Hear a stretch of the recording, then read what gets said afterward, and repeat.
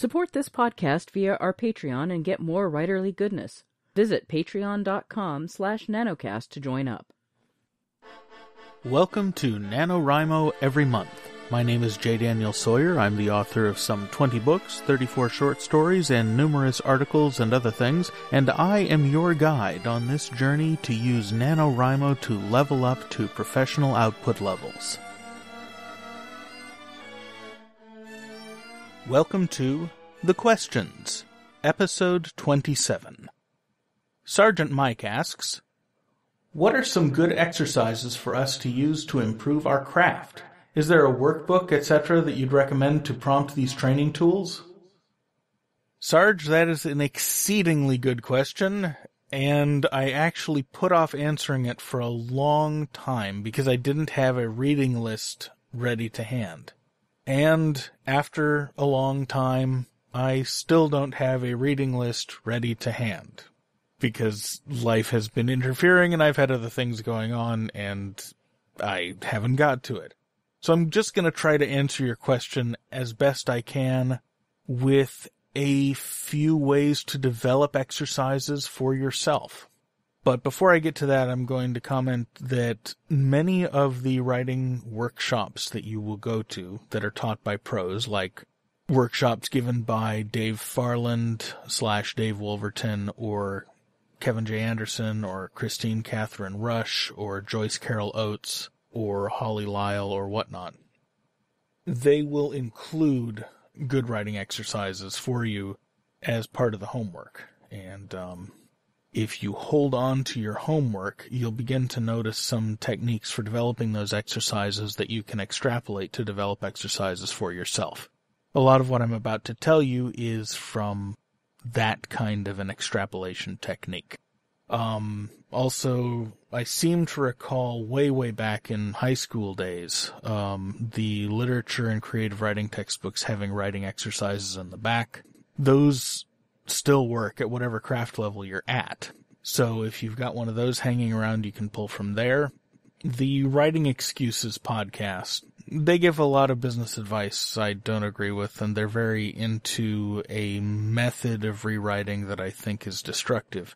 But that said, they do have a lot of expertise between them and a lot of good suggestions. And one of the great things about their podcast is that they tend to end almost every episode with a writing prompt. That's a good place to pull exercises from. And frankly, it's a good podcast to listen to anyway, because you shouldn't be listening to just one guy's opinion. You're going to find stuff that I say that works for you that you'll want to take, and stuff that other people say that works for you that you'll want to take, and it's very doubtful that you'll find everything I say works for you, or everything someone else says works for you, because you're an individual, and everybody's path, particularly everybody's artistic path, is going to be very different, because your artistic path comes out of who you are. Now, how to develop your own writing exercises. The first thing to do is when you have a book or a film or any kind of fiction that leaves you with a, whoa, how'd they do that, man? Try to do that. If it's a book, you can just type in what's in the book, and for some people that really helps cement what's going on a subconscious level, even when they haven't consciously picked it apart. Or you could try retelling the story that is told in the book with the serial numbers filed off. This is a technique from ancient Greece called mimesis. The way they used to teach rhetoricians and storytellers to write properly was to have them rewrite the Odyssey or the Iliad, something from Homer, with their own spin. Some examples of mimesis that have happened in the present day are, O Brother, Where Art Thou? Is mimesis. It is, in fact, explicitly based on the Odyssey. A lot of travel narratives, Robinson Crusoe, whatnot, descend from the mimesis tradition. There's a book called The Homeric Epics and the Gospel of Mark, which examines how mimesis as a literary technique helped in the writing of the Gospels, particularly of the Gospel of Mark, on which the other Gospels are based.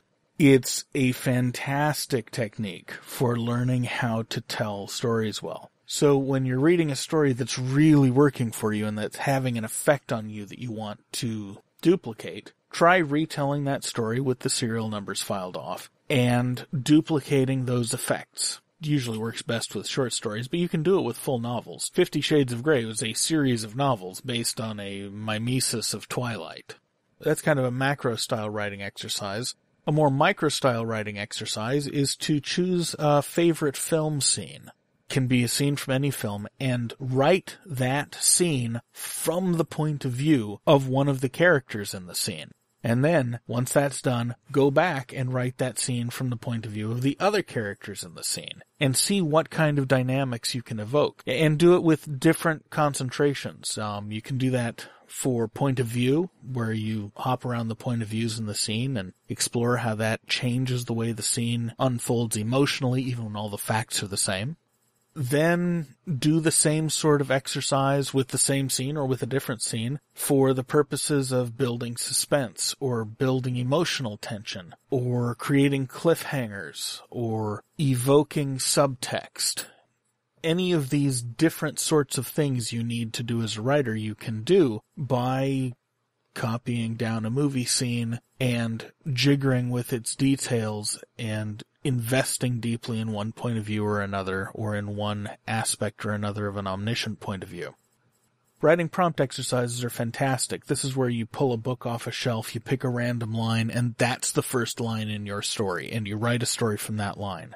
Writing prompt from titles. You can do the same sorts of things. You can pick titles you like, or you can create titles by mashing two different titles together. Like if you mashed Moby Dick and the Garden of the Gods together, you'd get the Garden of Dick, and you can write a story about the Garden of Dick, which could be a pornographic story, or it could be a story about a guy named Richard who has a fantastic garden, or it could be what have you. You can have a lot of fun with it. You can do writing exercises keyed to music. This is a bit of an oddball one, I know. This is actually one of my favorites, because I'm a real music geek. I'm about as close as you can get to being a complete music geek without being a highly trained musician. But if you listen to a piece of music, whether it's a rock song or a jazz piece or a piece of classical music, and use that as a prompt to write a story or a character that matches the mood and the mood flow, or the lyrics and the lyrical flow in those songs. I've got a character in my science fiction series, Alyssa Hartman. She is based on two songs. She is based on Shape of My Heart by Sting and Discotheque by U2. Something about those two songs suggested to me two different characters, and then as I started developing those characters, I realized that if those characters were two sides of the same person's personality, that would make a really good dynamic character, and that's how I got that character, or at least the seeds for that character. And that leads you into a whole set of ways to develop character building exercises, aside from just doing point of view type of exercises. Developing characters from real people can be a lot of fun. Developing them from psychological profile types can be another. Developing characters from mannerisms is one of the most fun sorts of exercises I've done. This is something that you learn in acting class. When you're having trouble getting your hands on a character, for some reason the character you've been cast as is not connecting with you, you bring in some kind of mannerisms that have nothing necessarily to do with the script, and use those mannerisms and how they bounce off the words that your character is supposed to say in order to create the inner life of the character.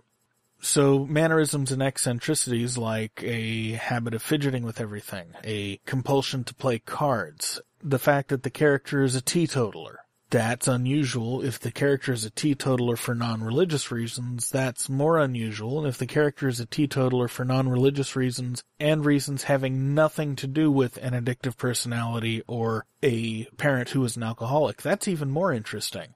And use that kind of an iterative process to explore a character in dialogue or in a scene that's exploring the character's inner life.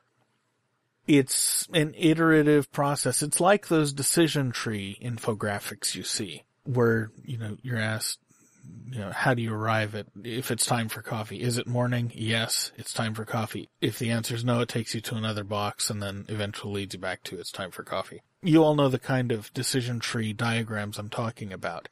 Going through a decision tree and taking the unlikely answer to create unlikely paths can help you develop very good, interesting, unlikely characters. What's another writing exercise? Writing stories that deliberately subvert an anthology premise. This was an exercise I did a while ago that netted me one of my favorite stories called The Society of Miserable Bastards. I was offered a chance to submit to an anthology about prom nights, one-night stands, and secret babies. And I hate all three of these topics with a burning, bleeding passion. I haven't read stories like that since I was in high school, and I'm very glad I haven't read stories like that since I was in high school. But I was feeling kind of bloody-minded, so I figured, what the hell, I may not get into the anthology, but I'll make a good story out of it anyway. And so I wrote, the first title that came to my head was The Society of Miserable Bastards. And it indeed is about a secret society of illegitimate children who are miserable about the fact. So subverting a form deliberately is a great exercise. Your basic mechanics of writing are your voice and your sensory details and your plot. We've already talked a little about character. For sensory details, one of the classic exercises is to limit your character's senses. Step into a blind character's head, or have them blindfolded, or have an explosion have taken away their hearing, or for some reason the sense of touch is not working, the sense of taste. Limit yourself, either by plot contrivance or just for the fun of it, to one or two senses at a time, and write the same scene using sense words that only pertain to those senses. And make the descriptions as grippy as possible. Really try to saturate that paragraph or that set of paragraphs with that particular sense. And then cycle through all the 5 senses in the same scene. And that will help you develop your ability to add sensory details to any scene. Because what happens is most of us gravitate towards usually using sight and sound and not very frequently using anything else in our descriptions. And that makes writing feel flat and ordinary. Whereas when you limit what descriptions you're allowed to use to things that aren't sight, then you force yourself to either use terms that can cue both sight and another sense, like touch or scent. Like an orange has sight, texture, scent, taste, right? Or coffee has sight and scent, and touch and taste if you're actually holding the mug and drinking the coffee and whatnot. When you limit yourself to using only those words, you force yourself to develop depth in your writing and efficiency, and that makes your writing quicker and more engaging with the reader. Now, I was also talking about tools of voice. One of the great ways to develop voice and voiciness is to learn dialect. Do exercises where you're setting a scene or giving a very short story. I'm talking 100 words, 200 words at most, of a character in a situation with a problem, if you can get to it, where the character is speaking in a very thick accent. Because accent is not just about how you speak, comrade. It is also about words you choose and words you choose to leave out. Because a Georgian, a proper upper-class Georgian, would avoid saying certain things that a grizzled biker would fucking say no matter what asshole was listening. And this is true of all accents and classes. Every dialect has its own code. And if you learn to write in those different codes, you've got a much better grasp and control over voice. It's not the only aspect of voice control, but it's a very good one to study because a lot of the others that are important for voice control are implicit in accent. So attempt to write in dialect, again, as 100-200 word exercises, or try to write entire short stories in dialect. Another set of tools for voice control are and we're getting fairly advanced here, are your consonants, assonants, dissonance, rhythm, and alliteration. These are poetic tools. If you study the basics of poetry, you learn how to pull sounds together, and you learn about how to scan a poem. Scanning a poem means looking at a poem and discerning the rhythm. So, for example, in the first line of The Raven, you've got once upon a midnight dreary. Once upon a midnight dreary. That's what's called 4 feet, where you've got a stressed and an unstressed syllable across the whole line. So it's in what's called trochaic quatrameter. Trochee means duta, and quatrameter means 4 feet, and the meter is the line. So that's poetic meter and scansion. And that rhythm in the poem drives the poem like crazy. The raven would not be the raven if it didn't scan the way it does. Now, constructing scanned poetry in your fiction is not exactly the point here. That can make things really contrived. But the principles of rhythm that you learn by studying metered poetry are directly applicable to the way that you drive tension and voice and build things in the scene. And if you want to use it, you need to study it enough that it's just sort of on your mental bookshelf and you pull it off without thinking, and just you learn how different clusters of words and syllables and constructions sound, and they seep their way into the way that you write. So that's a fairly advanced technique, but you can practice it by writing deliberately in meter as an exercise. Pick a meter, any meter, iambic pentameter, trochaic hexameter, which is one of my favorites, trochaic quatrameter, whatever you want, and write in that meter in order to learn what that meter can do for you, and then change meter and figure out what that meter can do for you. Alliteration is, of course, using the initial sound of every word to have them be the same, the initial sound, the first letter. For example, you could have a ghost hunter go crazy, and you could talk about the paralytic paroxysms of the parapsychologist, and you would have a lot of fun.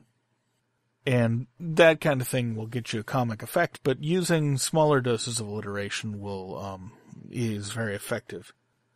Assonance is where you use similar vowel sounds across words to create a sense of homogeneity or of driving something. You can use it, depending on the vowel sounds, to create senses of peacefulness and whatnot.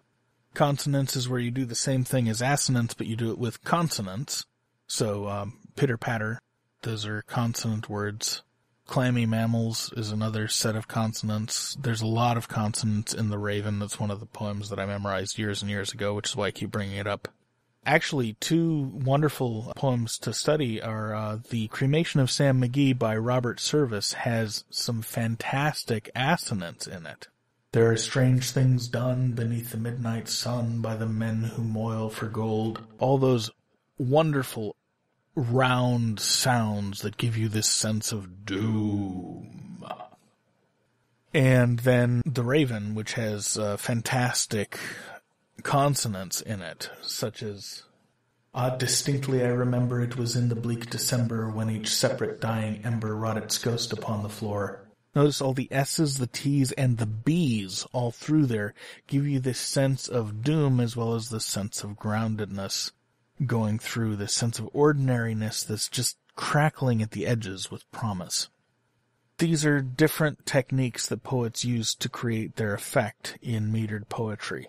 They are very, very useful and applicable for fiction writers if you learn how to use them. Another exercise you can do is write a scene using consonants, assonance, dissonance, which is where you set up an assonance and then you deliberately divert from it in order to create a sense of unease, alliteration, metrics, all that sort of thing. That was a hell of a rabbit trail, and I didn't mean to take off for so long. But that's the way that you develop exercises for yourself. Figure out the things that you want to improve, and then write scenes that concentrate on those things, that force you to avoid the tools that you're most comfortable with and use the tools that you don't quite know how they work. And work them over and over in that exercise format so that you get familiar with them and can employ them in your writing with some degree of facility. And have a beta reader or a friend or a partner go over those exercises and grade them for you. Have them tell you when you cheated and slipped the wrong kind of sense in, or when you hit all of your alliterative cues properly, but you cheated by including philosophy in the P's or something. Anyway, that went on long enough that my voice is starting to get a little tired, so I'm going to go, and I'll see you guys all tomorrow. NaNoWriMo Every Month is written and presented by J. Daniel Sawyer and produced by Artistic Whispers Productions. Visit our website at NaNoWriMoEveryMonth.com and leave a tip in the tip jar or join the Patreon to support this podcast. NaNoWriMo Every Month is copyright 2016 by J. Daniel Sawyer and Artistic Whispers Productions and is released under a Creative Commons Non-Commercial Attribution No Derivatives license.